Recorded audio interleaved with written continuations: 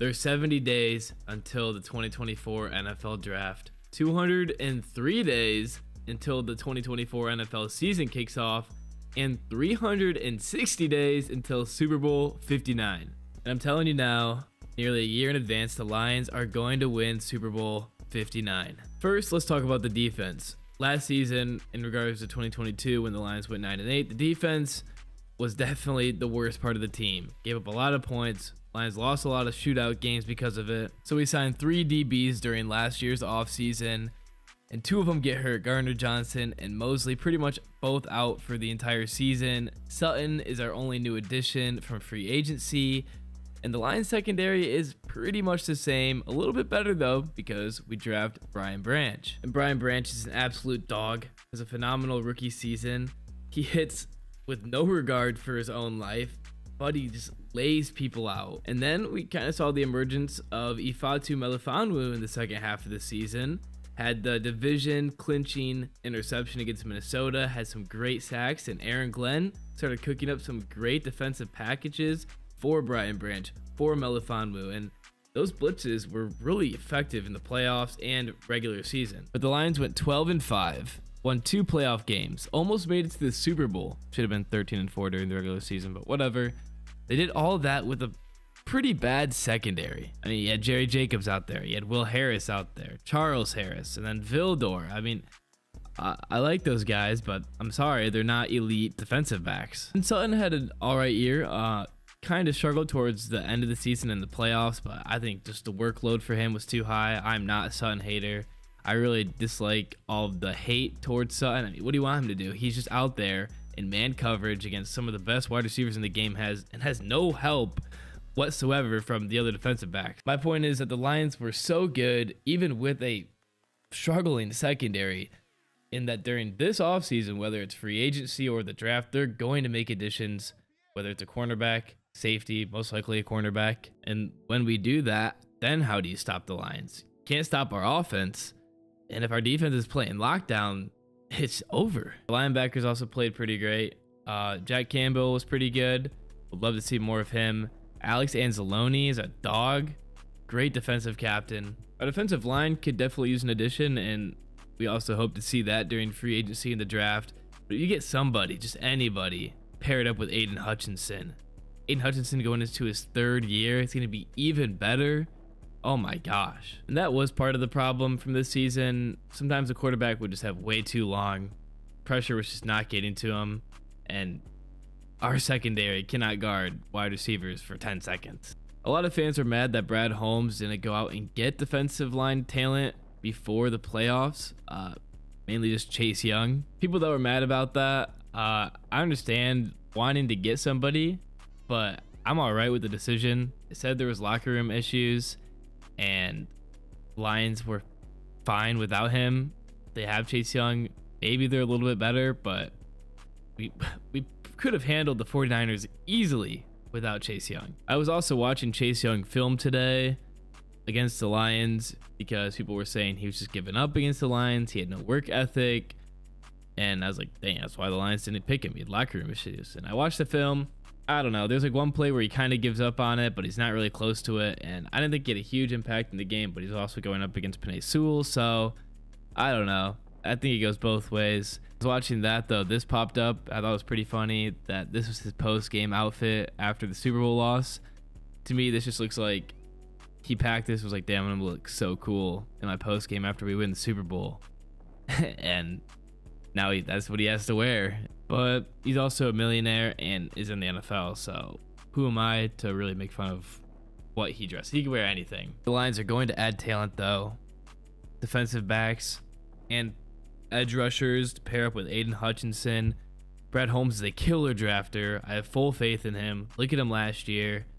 Look at him the last 3 years. He's also not scared to make moves during free agency, trade players away, trade for players. Another cornerback paired up with Brian Branch, and then Cameron Sutton and Kirby Joseph and Gardner Johnson at safety. That seems pretty solid to me. I think the Lions should re-sign Gardner Johnson. A lot of people don't agree with me. It's also a very controversial just take and opinion to have. Watch my free agency video if you disagree with me or agree with me, because I think it's a pretty interesting topic. Moving on to special teams, before we look at the offense, Jalen Reeves-Maybin is going to be re-signed. Great special teams captain. And then our punter, Jack Fox, is an absolute stud. And Michael Badgley is pretty good. A lot of people are up and down on him. I think the Lions are going to draft a kicker or sign one during free agency, but I'd prefer to draft one, and hopefully we draft a solid kicker. That would be game changing for the Lions. But our special teams is already pretty good with Jack Fox being our punter, and Michael Badgley isn't the worst kicker in the NFL. I mean, he made a 54-yarder in the wild card round against the Rams. It's pretty good. I think just the biggest concern is that he's not super consistent from long, and I've heard that he can't kick outdoors. Maybe that's it. I'm not too sure on Michael Badgley, but I don't think he's definitely not terrible. Moving to the Lions offense. Unstoppable. The Lions offensive line is one of the best in the league. It wouldn't hurt to get a little bit more depth there, but it's still top tier. Jared Goff under center has been phenomenal. This is his last year in his contract.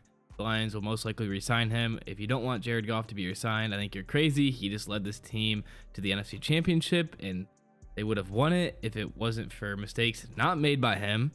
Jared Goff was phenomenal in the postseason. Jared Goff is one of the best quarterbacks in the NFL right now, and he's still extremely underrated. I think 49ers fans feel what they feel about Brock Purdy the same way Lions fans feel about Jared Goff, in that like they're underrated, and the rest of the league won't rank those quarterbacks high and say they're game manager type quarterbacks and not put respect on their name. But it doesn't matter, because Jared Goff is going to keep winning and then win next year's Super Bowl. Like, look at this 2024 offseason QB power rankings by the 33rd team, ranked by Derek Klassen. This is where Amon-Ra St. Brown has his podcast. Goff 14th? Are you serious? And Purdy's 18th? Way too low. Richardson's 16th, but he played 5 games this season.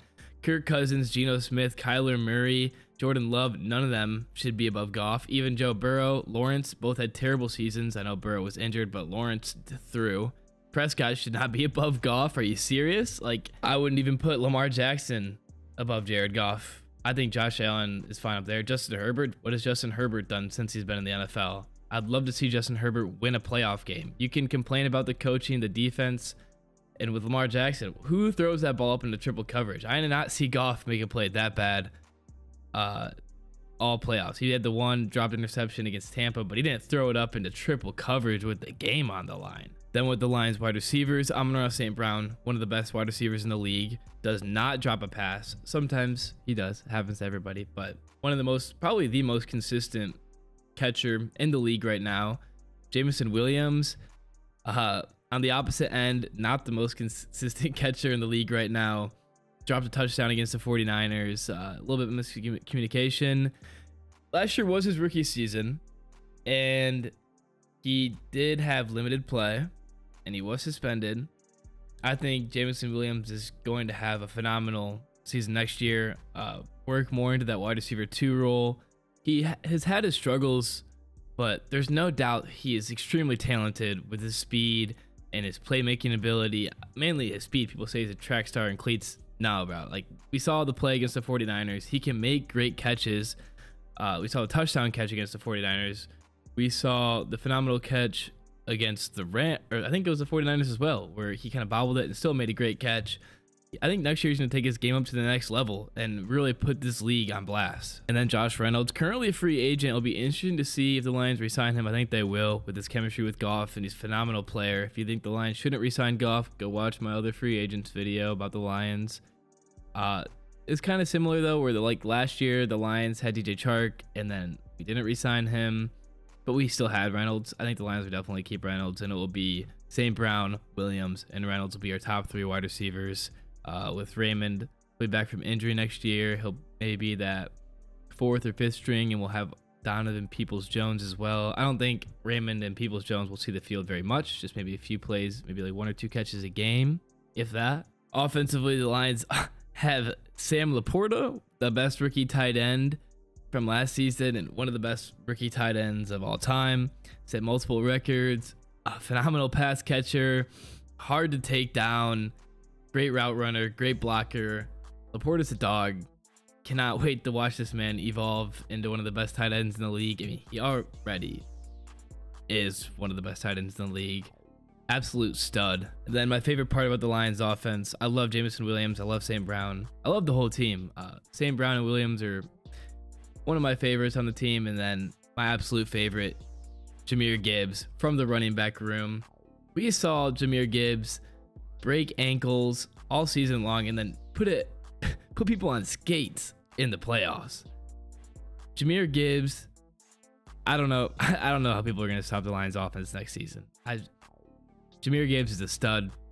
Best rookie running back from last year's draft. I cannot wait to watch him. And then paired up with Montgomery, an absolute brute force. North and South runner. Montgomery's also a beast. Just can take players down.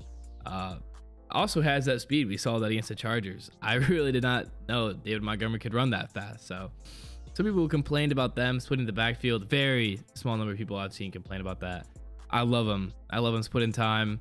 I think Jahmyr Gibbs will definitely get more of the workload because he's just more talented in my opinion. But it's very good to have two solid running backs. You can swap them in and out, and they're both full energy, ready to go. They have rest between them.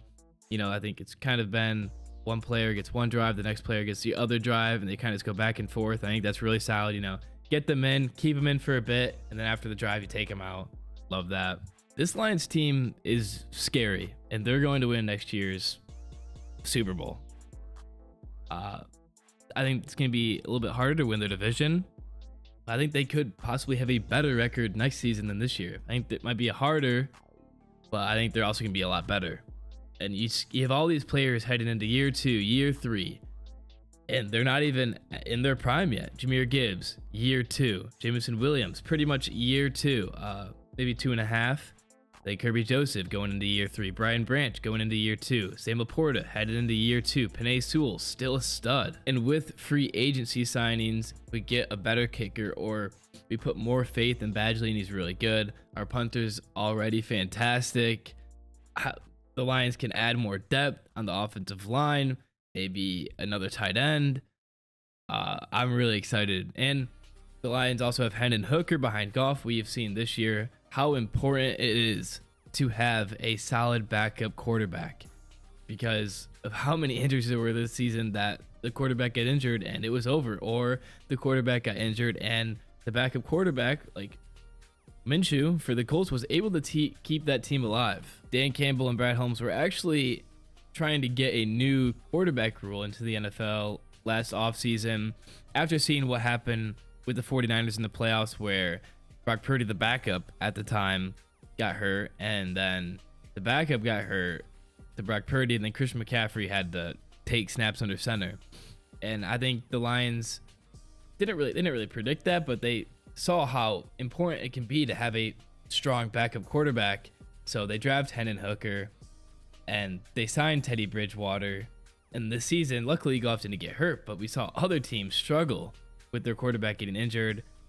So Lions, Brad Holmes, Dan Campbell kind of saw it coming, and I wouldn't be surprised if they take another quarterback, because right now it's just Hendon Hooker. Bridgewater is retiring, and Nate Sudfeld, I'm not sure how to pronounce his name, but he's terrible. I'm sorry, but he's not very good.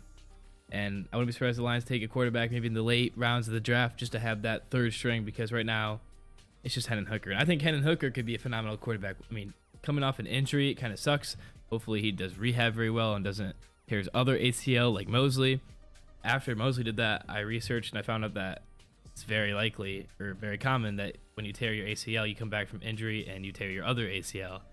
It happened to OBJ. I think it's common knowledge, but I didn't know about it.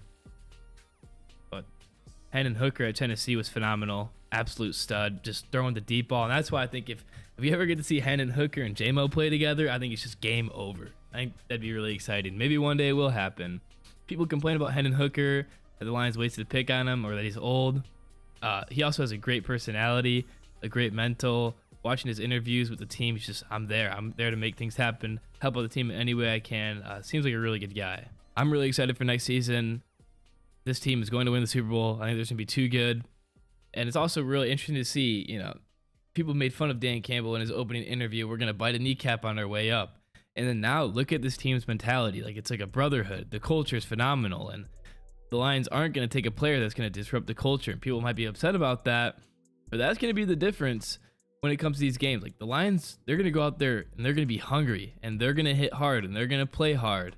And that's why the Lions played their players in Week 18. Because they still had something to fight for. You look at Philly. Midway through the season, their team just implodes. And then Jalen Carter's making death threats to one of the 49ers linemen and posting his fam. Like, I don't know. All these teams have drama. And the Lions, you see them lose, and then all the players, they support Dan Campbell. Anzalone writes a nice message. They stick up for one another. The only thing that could be questionable is Cameron Sutton just answering the DMs. I think that's kind of funny. And Kirby Joseph was like retweeting shit as well. I just think that's funny, though. I don't think that's really anything like bad. Like, nothing really crazy happened from that. But this team, like, they love each other and they stick up for one another and they all support Dan Campbell and they play hard for him. And you're not going to see Sam Laporta go up to Dan Campbell and just scream in his face and shoulder him in the Super Bowl. I think it was a little over dramatic. People saying, like, look at this tight end assaulting his coach. Like, come on. Chill out. It's not assault, but like, it was pretty, like, come on, what are you doing? It's embarrassing. It's your coach. So I'll stop rambling. I think the Lions are gonna win the Super Bowl. Lock it in. Make your futures bets. Let me know what you think in the comment section below. What teams should the Lions be scared of? What teams are we going to be competing with? Who do you think the Lions are going to play in the Super Bowl? And if you enjoy my content, I'd really appreciate if you could like and subscribe. It really helps me out a lot. Once again, as always, thanks for watching.